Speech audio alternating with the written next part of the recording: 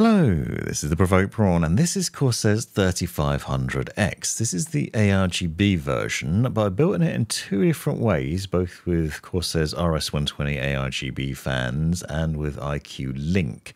So I want to talk to you about my experiences with the case and show you some thermal performance testing, talk about the highlights and lowlights of the case and what it's like to build in, and more. So stick with me now as we go into all those different things. I've also done a full in-depth build guide on this PC if you're curious and want to know more. So check out the links in the description and you'll find the specs of both builds down there as well. As you can see though, I'm using a rear connect motherboard and I've ended up with a very nice looking Corsair setup that includes a rear connect graphics card as well, which is pretty awesome. Now I've tested both of these out and I want to give you my thoughts on which setup is better. The case is available bare bones or with the RS fans or with Corsair's iCue Link fans. To be a bit crazy though, I took the RGB version, stripped down and built with the iCue Link setup with the RX fans and a Titan cooler, so I'll talk to you a bit about that as well. Now this is the RX RGB version, and as you can see when we flip it over, one of the nice highlights immediately is it has a nice large dust shield down the bottom. This is a very big dust shield and it's easily removable. It does cover over the power supply area and the area where the fans get installed. But I want to talk to you about the fan installation a bit later on because that is a bit quirky and weird. It does, however, come with multiple dust panels. So you can see on the top we have a magnetic dust filter in here as well that you can remove and clean in the future, and there's also one at the rear. All the panels also pull off really easily and give you access to the various areas for the building process, or to be able to access these dust filters when you need to clean them, which is obviously nice and beneficial. The case is quite narrow though. There isn't a great deal of space at the back.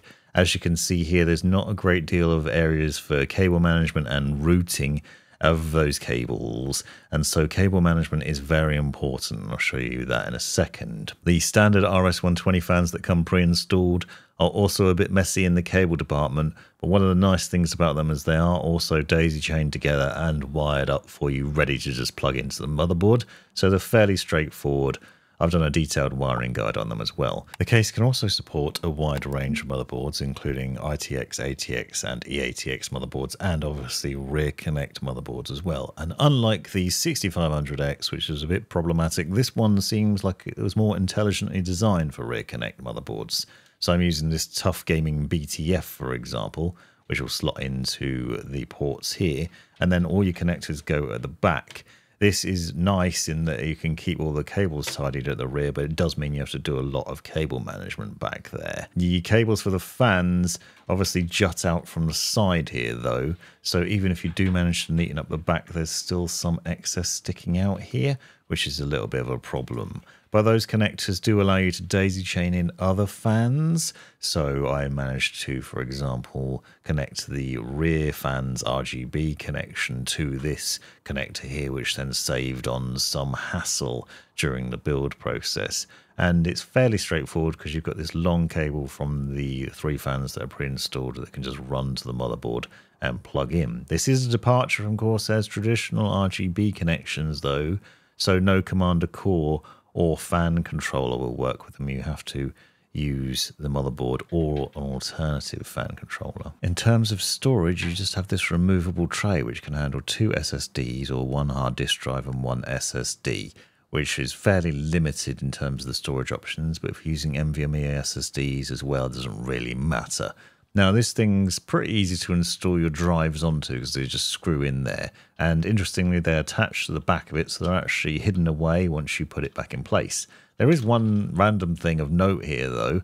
I did find that during the build process I had to remove my power cables from the top of the motherboard in order to be able to reinstall this. Now this is a quirk of how I built the PC. If I'd put this in first and then put the power cables in, I wouldn't have even noticed this problem. It was a bit of a weird sort of issue to come across, but it does actually make life a lot easier than the issues I had with the Corsair 6500X, which was a nightmare in terms of the power cabling for the 8-pin CPU power connectors. Now, I mentioned cable management cable management here, you do have to do a lot of it. There are a lot of places that you can tie to, and there were a lot of plastic cable ties included, but I found I had to use extra of my own in order to make sure that it was tied in enough places that the cables would be out of the way for the rear connect motherboard. And that's because there's obviously a lot of ports to connect at the rear, so you need to make sure all the cables are out of the way and everything isn't going to make contact with those connectors, but also that you could just easily access them. And because the back of the case isn't that large, by the time you've plugged all the cables in, you've got a lot of management to do there to make sure you can close the door. One problem I did come across that's worth noting is the case design at the rear. If you're using a rear connect motherboard, I found that the metal bit that runs along the edge blocks the 24-pin power connector. So as standard, you can't actually push this in. I found that I had to unscrew the motherboard, force it over to the left-hand side a bit, and then make sure that I could negotiate that power cable in properly. So if you do this, there's a little bit of leeway where you can push the motherboard over a little bit more so that you can fully seat that power cable in.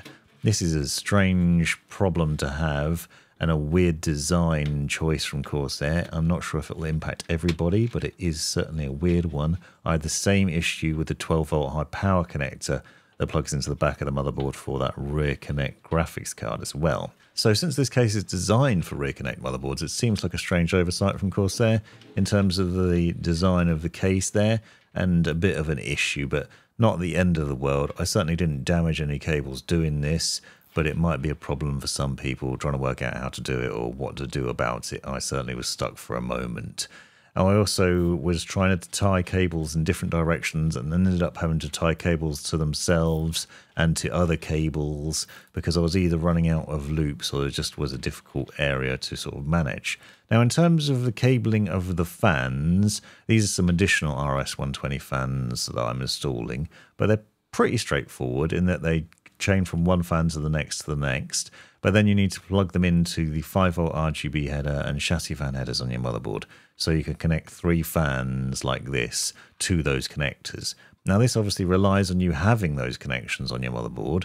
Obviously you'll have chassis fan connections, but you might not have loads of 5-volt RGB connectors. So that's something to bear in mind if you're thinking about buying this case and using these fans. Make sure you've got enough connections like that. You could alternatively use a separate fan controller like the Thermalright one that I've shown in previous videos, but it's something to keep in mind. Now for the bottom fans, this is a bit strange because the way these sit, these two on the left here, they're sitting basically above the power supply unit. So I've set them to intake, but the one on the left is actually probably going to be blocked most of the time from that PSU.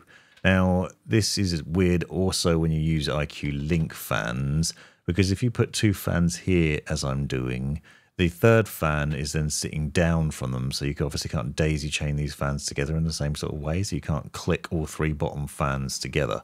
So another thing to think about with the way this has a sort of stepped design to it. So I put the 2 fans there, for example. Now I'm putting a third intake fan down the bottom here, which by the way is closer to the venting at the bottom, so we'll probably have a better intake than those other 2 anyway. But then I've got to run a cable from those 2 fans to this fan in order to then connect it to the iCue link system and chain it into the other fans, which then ends up looking a little bit messy. Now you could potentially do this in a different way, but if you want to try and connect their fans like this, you're going to have that problem. And I think it's an interesting note if you're planning on using this build and you want to set up with fans at the bottom there like I've done, you're either going to end up with a mess or an awkward setup. If you're plugging in the rear fan though, I have found there's plenty of space at the back there for running the cables up through the top. I noted in a previous video that maybe the gap at the top is a bit big and might be a bit too visible, especially if you're side mounting your all-in-one cooler instead of top mounting it as I've done here. Those cables will just be more easy to see and perhaps a bit of an eyesore. The cables at the rear also, as you can see, become a bit chaotic once you've got a lot of these RS120 RGB fans plugged in. But you can daisy chain the connectors together, so I've taken that rear fan's RGB connection, for example, connected it to those 3 fans that are already side mounted, and then just simply connected the power from that fan to the motherboard. So they're fairly easy to manage once you understand the logic of it, but there's just a lot of bundled cables at the back here that you have to tie down or do something with. The end result looks pretty nice though. I was quite happy with how this build came out, although perhaps it's a bit odd missing that extra fan at the bottom. I just didn't have enough to do the entire system down there, and I figured at least one of those fans would be blown onto the graphics card anyway, and there'll be some passive airflow from down there. Plus you've got a lot of intake fans already set up, and then some additional ones at the bottom to help. Also have that nice shelf so that you can put an anti-sag bracket for your GPU there and keep that in place so that you can help support your graphics card, which is one benefit. But you can see here from the side, you can still see a lot of those cables on the fan, so it's a bit ugly down that edge, unfortunately, with the ARGB setup. However, it was fairly easy to build in both variations. I want to say it was quite easy to build in as long as your cable managed nicely at the back. It's easy to build in and it ends up looking quite nice. There are some cables visible still with the iCue link setup. As you can see, I've got some cables running from fan to fan in here, but it doesn't look terrible, I don't think. I'm quite happy with how that's come out. Now, these are obviously two quite different builds and quite a different one from the 6500X. I've done a full review on the 6500X, and I will say the 3500 is superior. It was much easier to build in and doesn't have the same problems. However, I do prefer the 6500 for the bottom fan intake area, and it is deeper because of the way the dual chamber setup works. So it's something to consider whether you prefer that or not, but food for thought there. Now I'm doing some benchmark testing, which, to be fair, you know, it's obviously quite a bit different. We've got a top-mounted all-in-one cooler with RS120 fans. I'll say that I did find the RS120 fans to be quite loud. Under heavy load benchmarking, they were quite a bit loud and obnoxious at times, and this is even with them set to silent mode in the BIOS as well.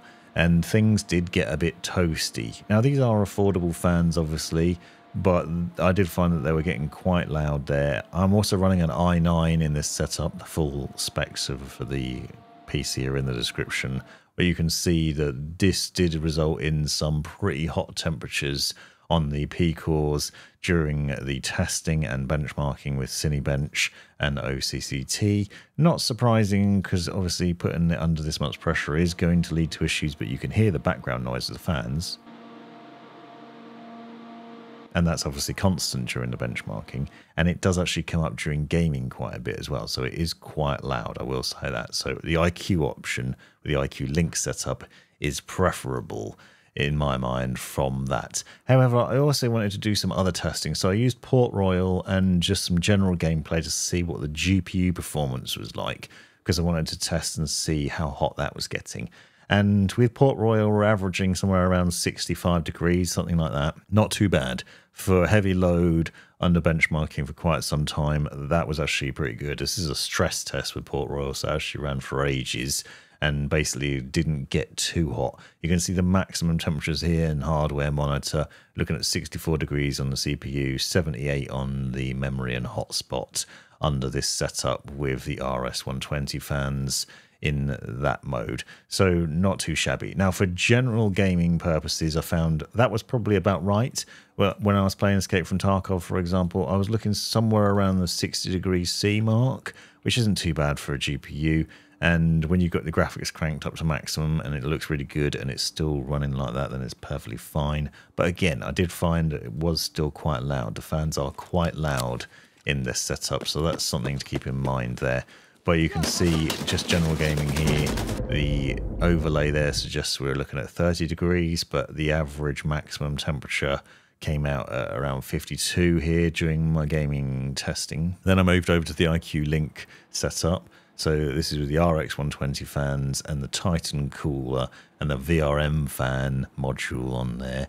I ran the same tests with Cinebench and found I got a better score out of it, and also the temps are lower, as you can see. So the lower scores, there's no red scores there. It's not getting over 90 degrees as it was with the previous setup. Now, note that the all-in-one cooler is side-mounted now with intake fans, which I actually find is a preferable setup. That's optimal, gives you better cooling performance for your CPU. So I'd recommend considering this as an option and have exhaust fans at the top instead. I've also obviously got an additional fan here with the iCue link setup at the bottom, so that could impact the cooling performance of the graphics card as well.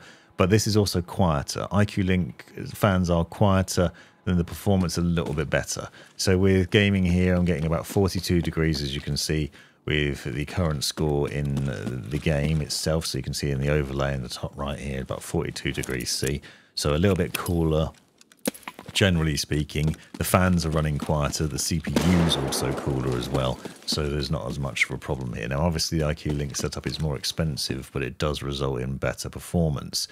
The temperatures here, marginal difference in them, you can see it's about 67 degrees this time on the Port Royal stress test, so ever so slightly different. So interesting variance there, and then you can get a look at the overall maximum temperatures, so 68 degrees on the GPU, 82 on the memory, 82 on the hotspot.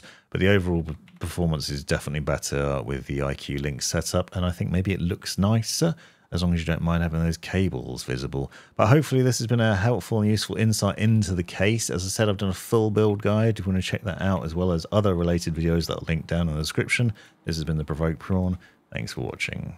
You've made it right to the end of the video, you brilliant legend you. If you've enjoyed it, click that subscribe button, give me a thumbs up, and drop me a comment down below if you've got any questions. If you really enjoyed it, consider joining the channel and see the benefits of doing so. Check out these other videos, you might well find them interesting or useful, and most importantly, have a great life.